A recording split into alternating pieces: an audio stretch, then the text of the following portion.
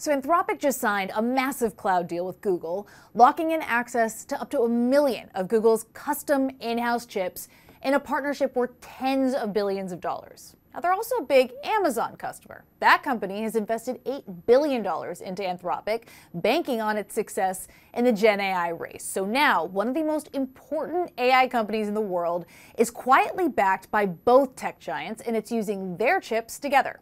Claude, its chatbot, runs across Google's TPUs, Amazon's Trainium chips, and then NVIDIA, with each cloud handling different workloads.